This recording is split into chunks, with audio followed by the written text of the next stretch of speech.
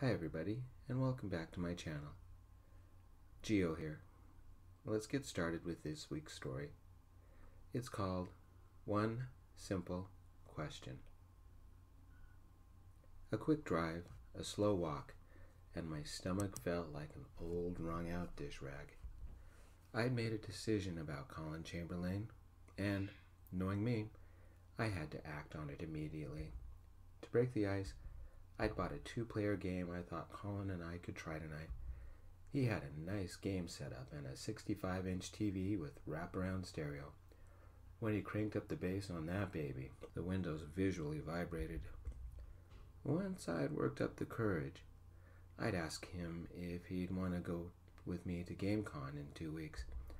I had purchased tickets only an hour ago because I know he'll say yes.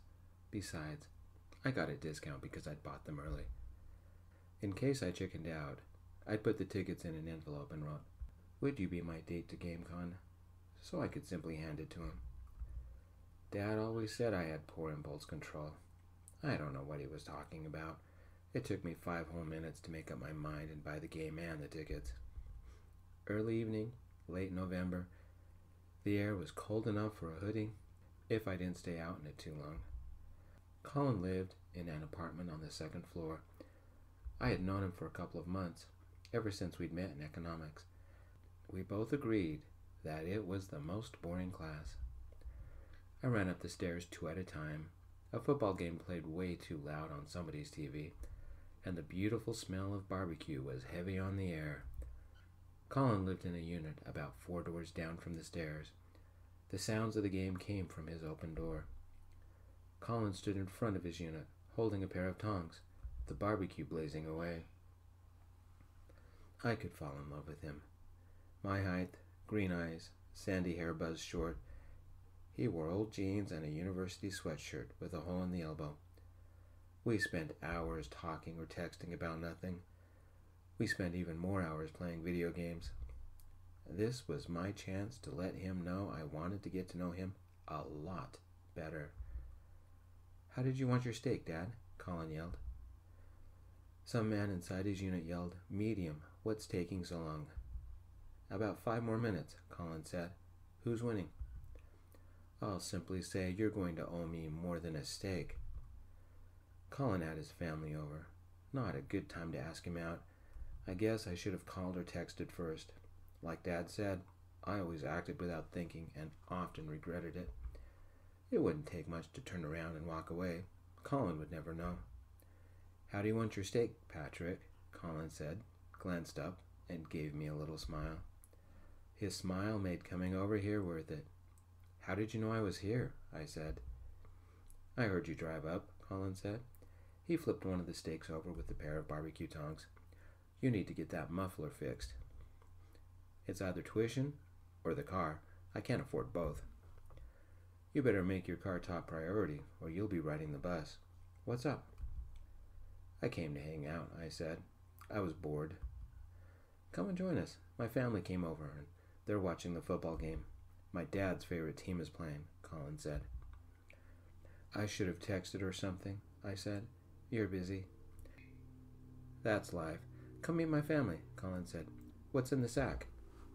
"I found a new game I thought we could try," I said. "Sounds fun, but not tonight. Family's hogging the big screen. Come on in, and I'll introduce you," Colin said.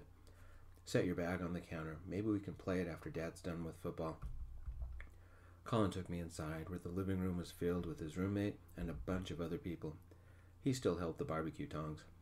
"Pat, that's my mom Carol, my dad Lawrence, my older sister Kathy, and her husband Ray, their baby Wayne, and my baby brother Craig. You already know my roommate, Andrew," Colin said. "Everybody, this is my friend from economics class, Patrick, I was telling you about." "Hi," I said. I'm in trouble. How could I remember all these names? "You're the baby," Craig said to Colin. The sister, Kathy, fed Wayne something purple out of a baby food bottle. Wayne looked about 1 year old. "What team do you like?" Mr. Chamberlain said, smiling a little. "Sorry, sir, I don't follow football," I said. "Everybody loves football." Mr. Chamberlain rolled his eyes and snorted. I shrugged. You won't last long with this family, Kathy said. I had to convert Ray before Dad would even talk to him. Did you just call me sir? Mr. Chamberlain said. Yes, Mr. Chamberlain. Mr. Chamberlain said, You make me sound ancient. If you only get one chance to make a first impression, I just blew it. I'll bring your walker over, Grandpa, Mrs. Chamberlain said. It won't be long before you forget where your car keys are. Something happened in the game, and Colin's dad jumped up and whooped for joy. He shouted louder than the TV. I told you, but would you believe me? No. Honey, sit down, it's only a game, Mrs. Chamberlain said. It's nice to meet you, Patrick. You better learn to like football, Greg said. That's all Dad ever talks about. Ray said, Quiet. They made 4th down with that play, and the ref is calling something. Don't panic. We'll win, Mr. Chamberlain grunted. They have 10 yards to go, Ray said. How many times have we seen another team take control of the ball that close to the goalposts? Is something burning? Kathy said. Oh, no. We'll be back. She took Wayne and disappeared down the hall and into one of the rooms. Sis, don't change him on my bed, Colin said, shoving the barbecue tongs at me. Patrick, check the steaks, would you? Sure, I said, taking the tongs. Wait, sis, I'm grabbing a towel, Colin yelled and disappeared down the hall. What had just happened? I don't think I said more than hi. I raised the tongs to say something, lowered them, and went outside to the peaceful world of the grill. Tonight was definitely the wrong time to ask Colin out. His family talked non-stop about football. I don't know a thing about the game. Colin never talked about football. We always talked about games for the PlayStation or Xbox or even online games. Not sports.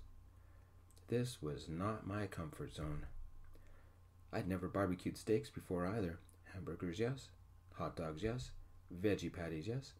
Various vegan vegetable things, yes. Kebabs, yes. Steaks, no.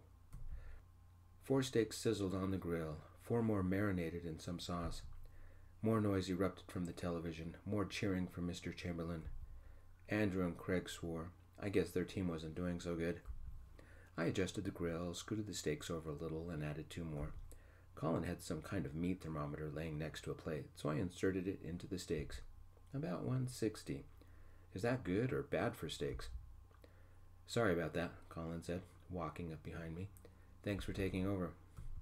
No problem, I said. That one's yours, Colin said, pointing at the newest one. How do you want it? Medium well, I said. As much as I wanted to ask him to the game con, now wasn't the time. I would have to wait. Did you get that paper done? Mostly, he said. It's taking longer to research than I thought. Really? I found a couple of websites that might help. Can you tell me about them? Something happened on the TV. Everybody yelled, especially Mr. Chamberlain. The brother-in-law swore. Colin, I'm sorry. You have a rag? Just a minute, Patrick, Colin said and disappeared inside. This was definitely the wrong time.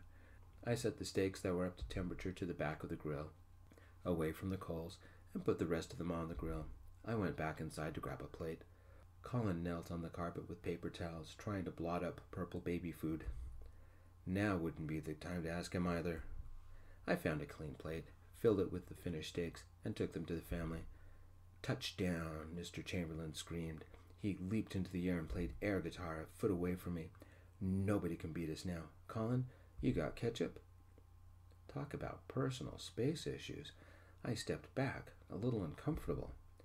You don't put ketchup on a steak, Dad, Kathy said, exiting the back room with a squirming, crying baby. Yes, I do, Mr. Chamberlain said. Colin?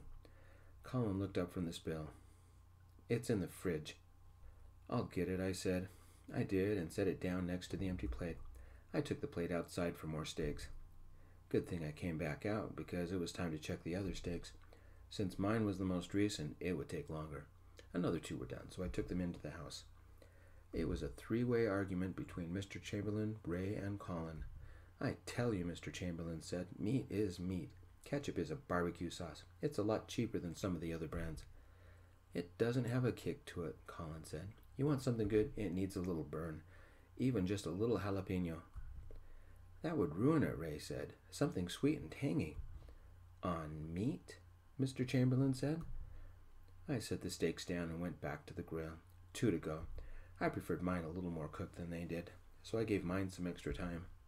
Crazy family. I took the last steak in for them, then checked on mine.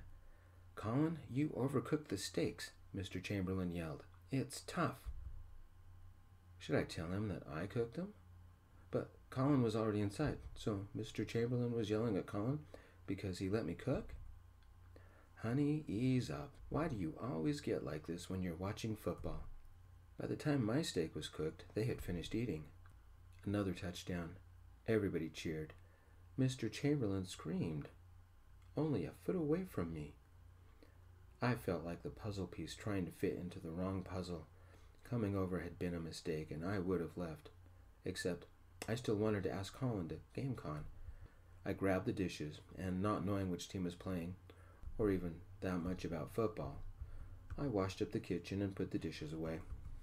At least my bag with the game and the tickets was safe on the counter, just waiting for the right time. My chance to ask Colin would come, but it might not be until after the game. Colin was too busy with his family to even think about anything else. I should have texted, or called, or something. I couldn't have timed this worse. The sister ran the baby into the other room. Again. Smell that diaper. I don't envy her. Another touchdown. Mr. Chamberlain slapped the side of the chair. This time Andrew and Craig cheered. I can't believe it, Mr. Chamberlain swore, and he threw a tantrum. His plate fell on the floor in a splurry of ketchup. "You've got to get that out before it stains," Mrs. Chamberlain said. "Patrick, bring me the paper towels and the cleaner under the sink, please," Colin said, his voice carefully controlled, but anger surfaced just underneath. I had annoyed him by coming over tonight. My chances of him saying yes had gone down. "I know just how to get that stain out," Mrs. Chamberlain said. "It's okay, Mom. I've got this," Colin said, jaw set, mouth firm. I'm sure he was holding back anger. I was causing problems somehow. "Dad should clean it up. He made the mess," Craig said. "Later," Mr. Chamberlain said. "I'll clean it up after the game." "Then the stain will set," Mrs. Chamberlain said. I took the paper towels over and handed them to Colin, who shoved the plate at me. The tightness in his shoulders, the narrowing of his mouth, the way his eyes set. Colin was furious with me. Chance of a date was down to 0%. I turned to take the plate back to the kitchen. Kathy and a now smiling Wade stood at the counter wrapping a dirty diaper in a bag she found on the counter. A very smelly diaper. I could smell the poop from here. Something was on her hand. Was the diaper leaking? Modern diapers don't leak, right? Then what's that brownish-greenish wet stuff on her fingers?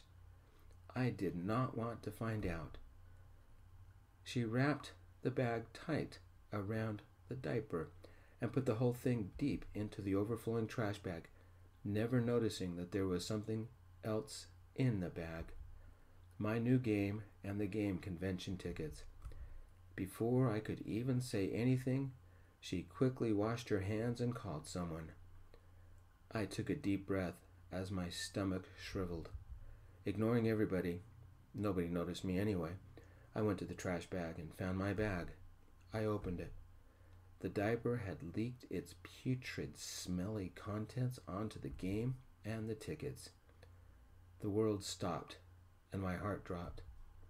She'd single-handedly destroyed the entire date I'd planned at GameCon without even realizing it. I folded up the bag and endured the heat that flooded my face. There went my appetite. This sucks. All that money I spent was now covered in baby crap. If I said anything, I'd sound like a whining child, if they even noticed me over the game. I shook my head and my eyes burned. Everybody liked football but me. I had insulted Mr. Chamberlain. I had overcooked the steaks. Colin was angry with me. Game and tickets ruined. My cue to leave before anything else went wrong. I put my steak in the fridge so Colin could have it for lunch and hid the pain behind a happy face. "Colin, I've got to go. I'll see you at class tomorrow." The right team made a touchdown. Everybody cheered. Mr. Chamberlain screamed and jumped again, waving his arms like a cheerleader. Nobody heard me. It was stupid of me to come over. It was stupid of me to spend all that money. And it was stupid of me to think I had a chance with Colin. Colin said something I couldn't hear. I just wanted to be left alone. When I got back to my apartment, I made lots of cheesy pasta to dive into and watched random YouTube videos. How would I even face Colin tomorrow? Okay, let's switch to Colin's side of the story. The beat-up old car Patrick drove thundered into the parking lot of my apartment complex. There was no mistaking that baby. No other death trap made a racket like that. I placed the steaks on the grill and went back inside for the last one in the fridge. Why did it make me so happy to hear that car? Patrick and I had met in economics class, and I would have asked him to coffee, but he had asked me to dinner and a movie first. Tawny hair that curled at the edges, brown eyes that were ready to laugh, and a mouth that smiled at anything. He was the only reason I enjoyed economics, and the only reason I managed to pass the last test. Steaks almost done? Dad growled. My family had come over to visit. Specifically, Dad wanted to use my big screen to watch his favorite college football team play tonight. They have a good chance to make one of the holiday bowl games. They need more time, I said. I'm getting an extra one ready because Patrick just showed up. Patrick? Kathy, my sister asked. He's the guy from school that Colin likes, Mom said. Do I detect a little romance? Ray said. He's married to Kathy and was holding their baby, Wayne. Colin's in love, Craig sang. He's my baby brother. Are you sure you want him to meet us? Kathy said, nodding towards my dad. On football night? You guys are all right, I said. Mom faced my dad. Be nice this time. As long as he doesn't interrupt the game, he'll be fine, Dad said, smiling. Dad, Kathy said, not everything is about football.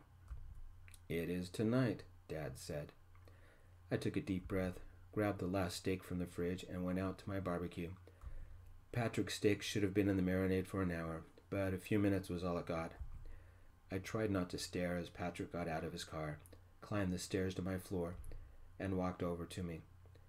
How did you want your steak, Dad? I yelled back, pretending not to notice Patrick getting closer. Medium. What's taking so long? Dad yelled. About 5 more minutes, I said. Who's winning?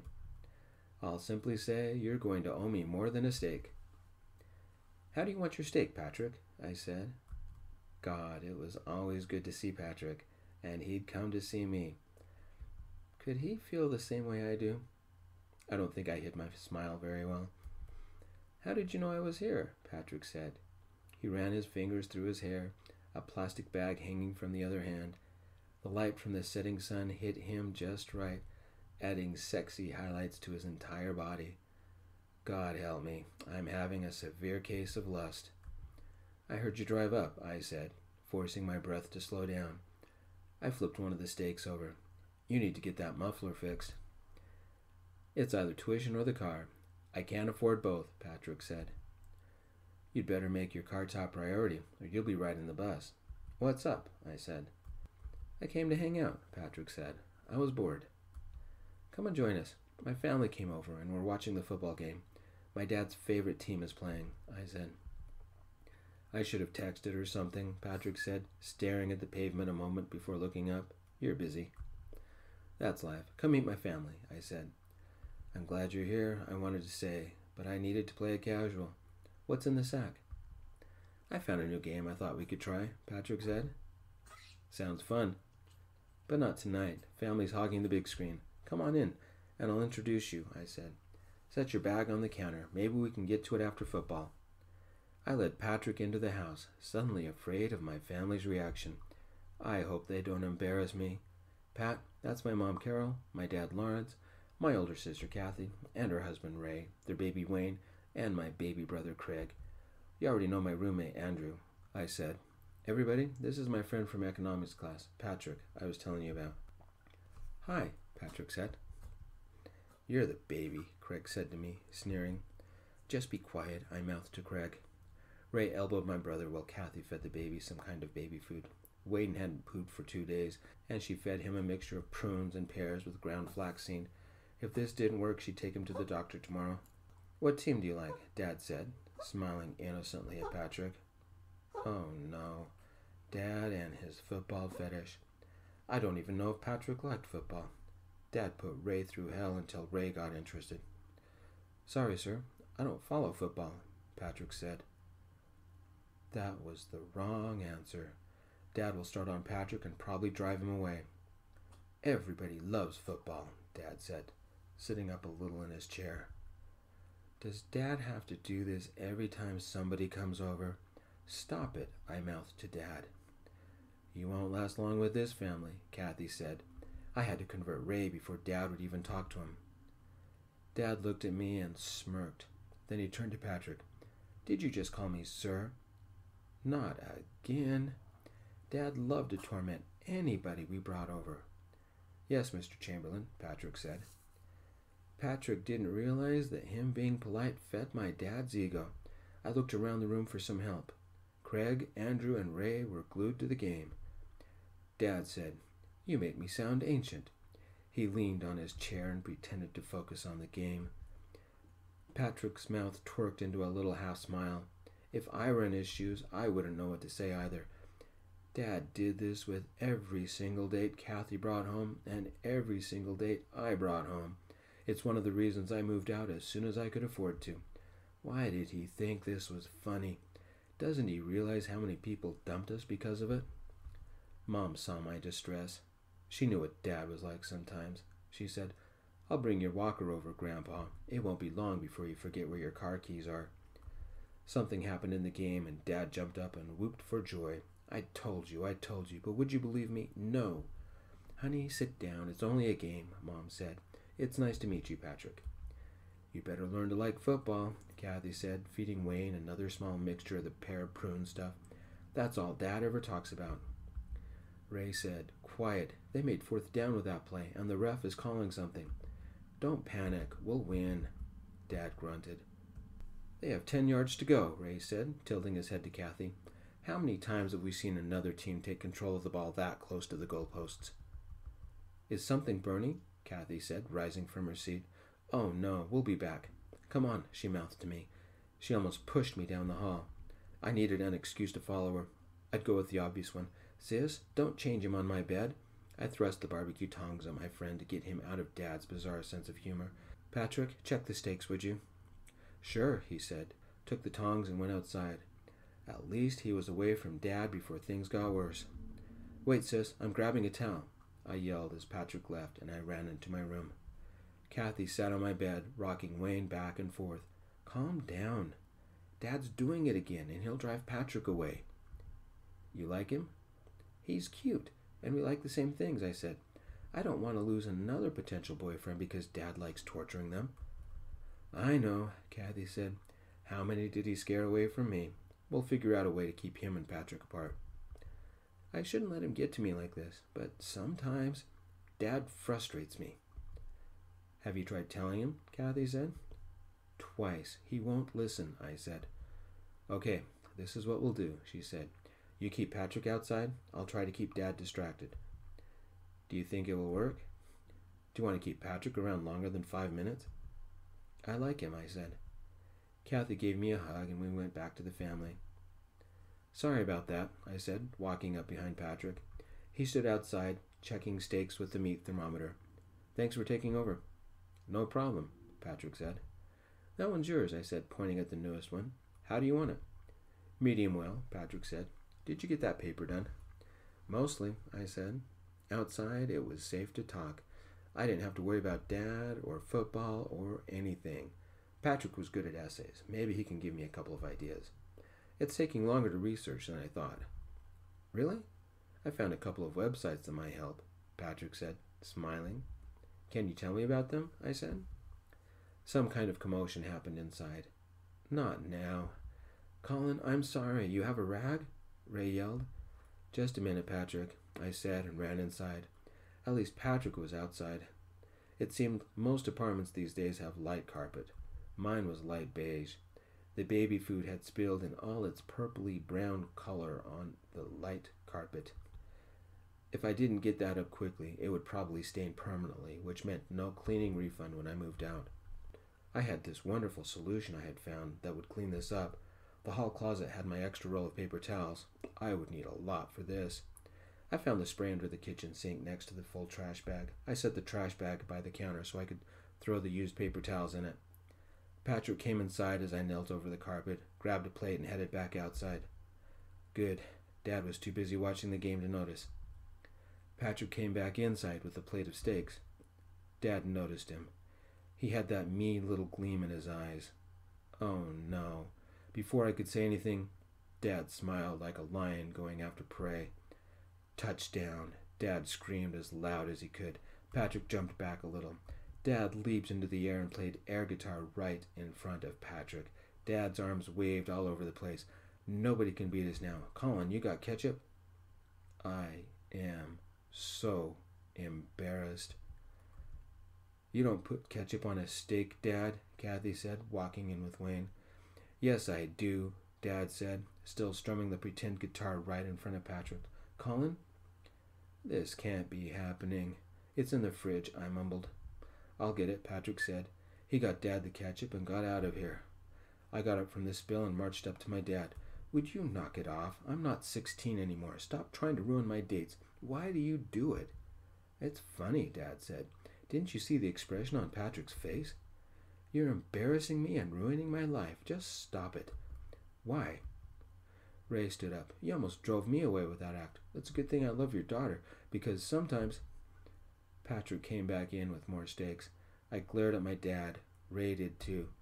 I tell you, Dad said, noticing Patrick, meat is meat. Ketchup is a barbecue sauce. It's a lot cheaper than some of the other brands. It doesn't have a kick to it, I said. You want something good, it needs a little burn. Even just a little jalapeno. That would ruin it, Ray said. Something sweet and tangy. On meat? Dad said.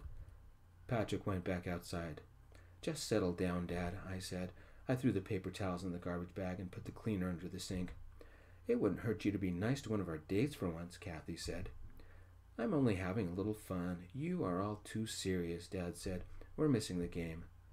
The next few minutes were blissfully quiet. Dad smothered his steak with ketchup and held it on his lap, tried to cut it. Andrew's phone rang and he went back to his room. I don't think anybody was into football as much as my dad, or torturing our dates. Colin, you overcooked the steaks, Dad yelled loud enough so Patrick could hear. It's tough. I stared at Dad. Was he trying to embarrass me again, or drive Patrick away because I was mad at him? Dad, you know Patrick's watching the steaks. Be nice. Honey, ease up, Mom said. Why do you always get like this? Patrick came in with his steak and set it on the counter. Mom noticed Patrick and finished saying, when you're watching football. Dad's team made a touchdown, and of course Dad made a scene about it. Why had we even said anything? Patrick started to clean up the kitchen. I stood between my dad and him, hoping to salvage some peace. Good news, bad news, at the same time. The prunes and pears are working, Kathy said, and ran Wayne back to my bedroom. I had placed 3 towels down to protect my bed. I hoped that was enough, because I think even my neighbors could smell the ripeness of that diaper. On the bright side, Kathy and Wayne didn't have to go to the doctor tomorrow. The other team intercepted the ball, and in a massive run down the field, some guy made a touchdown. Everybody screamed, except Dad. I can't believe it, Dad swore and pounded the chair. His plate fell on the carpet in a splurry of ketchup and meat juices. I stared at Dad, wanting to scream at him. Had he made the mess deliberately? You've got to get that out before it stains, Mom said. Patrick, bring me the paper towels and the cleaner under the sink, please, I said, keeping my voice steady. Mom must have seen how angry I was getting. I know just how to get that stain out. It's okay, Mom. I've got this, I said. Dad should clean it up. He made the mess, Craig said. I couldn't agree with him more. Later, Dad said. I'll clean it up after the game. Then the stain will set, Mom said. Patrick brought me the supplies without complaining. He picked up the plate and went back to the kitchen while I worked on the stain. Ray, my sister said, I hope you don't mind, but I sent an emergency order for more diapers to the store. They'll be ready for pickup in an hour. How's Wayne? Ray said. I didn't know a baby could poop that much, Kathy said, but he's happy now. Another big play. Dad again made a huge noise. The others did too, but not as loud. Patrick waved at me and said something, but Dad was so loud I didn't hear anything. I said, "Be quiet, Dad." Patrick walked out the door and it closed behind him. Patrick left so fast he forgot to take his sack. Dad had done it again. He had driven another date away. How would I even face Patrick tomorrow at class? He'd sit at whatever part of the room I wasn't at. Another chance at meeting somebody nice ruined, and all because Dad wanted to have fun. Once again, he purposefully wanted to embarrass me and my date. I got up, walked over to the TV, and flicked the button on the power strip. The entire entertainment system shut off. "We were watching that," Dad said. "Turn it back on." "No. You've ruined my life for the last time. I don't want you back here. Ever." "What are you talking about?" Dad said. "You heard me. Patrick just left because you had to have your fun. He's what, the third date you've driven away? I left home to get away from you and your games. Get out." "It was just a little bit of fun," Dad said. "You're taking this all wrong. You've embarrassed me. You've humiliated my friend until he ran out, and look at the mess you've made on my floor," I yelled. "You didn't even try to clean it up." "Colin, I know tonight was difficult," Mom said, "but maybe your dad can apologize?" "Mom, how can the jerk apologize for driving another one of my friends away? Tell me how sorry he is. That won't bring Patrick back. How many times did you do that to my sister? 5, 10, every time she brought a date home? Thanks, Dad, for being so loving. Get out." "Jerk, I'm your father. Don't ever call me that again." "You act like a jerk, I'm going to call you a jerk," I said. "Just leave, jerk, so I can clean up after you, jerk, and figure out a way to get Patrick to talk to me again, jerk." "But the game," Dad said. "I don't care about football," I said. "Disown me. Right now, I don't want to be your son." "You're serious," Dad said. "You don't like football?" "That's all you've heard? I don't like football?" I yelled. Mom stepped between us. "Let's settle down before we say things we might regret. But Lawrence, you went too far this time." "You too?" Dad said. "I've told you before," Mom said. "What you think is fun is a little extreme for everybody else. Colin, finish the stain, and Lawrence, you sit down and don't talk." "But the game." "Dad," Kathy said, "act like a big boy for once. You can check the score in the morning." Dad folded his arms and pounded. Mom found my vacuum and began cleaning the floor. Kathy handed Wayne to Ray and picked up plates and utensils and set them on the counter. Wasn't Patrick's bag on the counter? He didn't take it with him. I took the wad of ketchup-covered paper towels to the garbage. It stunk of baby poop. I opened it to throw the paper towels in, and there was Patrick's bag, stinking. I nudged it open. A very full diaper leaked inside, all over the new game, and an envelope that said, "Would you be my date to GameCon?" The envelope held something. I nudged the messy thing with a paper towel. Tickets and a receipt covered in baby poop slid out. "Kathy, come here," I said. She walked over. "Where did you find the bag you put the diaper in?" "Something was wrong with the diaper. It wouldn't seal right," she said. "There was a bag on the counter." "Look what was already in the bag," I said, and let out a long sigh. This night was getting worse. It was Patrick's. Kathy went pale. She carefully pulled the tickets out and the receipt. "The game cost how much? They're that expensive? And the tickets? He was going to ask you out?" "That's why Patrick came over tonight," I said. "Look at the date and timestamp. He just bought them." "He really must like you to spend this kind of money," Craig said, looking over our shoulders. "Used to," Ray said. "Worst night ever." "Look at us," Mom said. "Our finest moment as a family. Ray, it's amazing you don't divorce all of us." "It's a little late for that now," Ray said. "You have to admit, Wayne pooped good." "Ray, Kathy, why don't you take off and get Wayne to his crib? Mom, get Dad to his game," I said. "I need some alone time to clean up and figure out how to fix this." "Wayne to his crib, Dad to his game. You make me sound like a baby," Dad said. "Hate to tell you this, Dad," Craig said, "but if the crib fits." "The point is," Dad said, "we screwed up as a family, so we need to fix this as a family." "What do you mean?" Mom said. "First, I guess I need to say I'm sorry for ruining your dates. I had no idea that you resented me that much and your dates disliked me enough to leave you." "That's a start, Dad," I said, "but you still drove Patrick away." "I did," Dad said. "You know Patrick best. How do you want to handle this?" "Dad, take the cleaner and work on the ketchup stain. Kathy, you and Ray have poop duty. Try and salvage anything." Craig and I will close down the barbecue and get the place cleaned up. Mom, I already got the vacuum out. Colin, Dad said. Yeah, Dad. Can we turn the game back on while we clean up? Back to Patrick. Colin sent me a text sometime after 10. Discovered your steak in the fridge. How come you didn't eat? Figured you could use it for lunch, I sent back. You didn't take the game with you. What happened to it? Should I tell him? No. It would be more diplomatic if I simply bought a new game. Besides, we probably would never get to it. What would I say? Hey, Colin, how would you like to play my new game? It's great, but we need to clean the crap off it first. Who am I kidding? I couldn't afford a new game until payday. The tickets? I might be able to have the game store reprint them if the receipt wasn't covered in poop. I might as well not mention those either. I texted, we'll have to try it one of these weekends. And the tickets? Colin texted back. How did he know about those? Don't worry about it, I sent. His reply, a crying poop emoji. Did Colin know what happened? That's not possible. I closed the trash bag earlier tonight, and they've probably thrown it out. The doorbell rang. I set aside my third bowl of cheesy pasta, made sure I was somewhat presentable in my cut-off sweats and ratty old t-shirt, then answered the door. Colin was there, with his whole family, grinning at me. I am so sorry, Kathy said before I even got the door open all the way.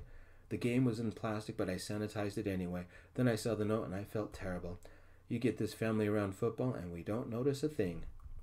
The tickets didn't get very dirty, Mr. Chamberlain said. Yes, they did, but we cleaned them up as best we could and placed them in a plastic bag, Mrs. Chamberlain said.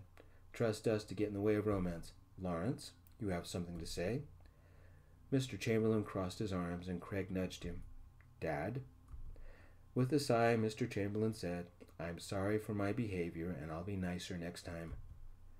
Patrick, take it from one who's been there. It's a pretty good family, Ray said. We've got to get going. We have to pick up more diapers. Colin, are you staying or do you want to ride? Craig elbowed Colin in the ribs. Colin held up the game and the plastic bag with the tickets and receipt. He had a duffel by his side. Patrick's choice. If it's okay, why don't we play the game all night and talk about GameCon? For breakfast, I brought your leftover steak and some eggs. Did Colin feel the same way about me as I did about him? Colin stared at me and bit his lips, eyes wide and pleading. Please? I opened the door and let Colin in. If we were a little late to economics tomorrow, or even missed it, I wouldn't mind.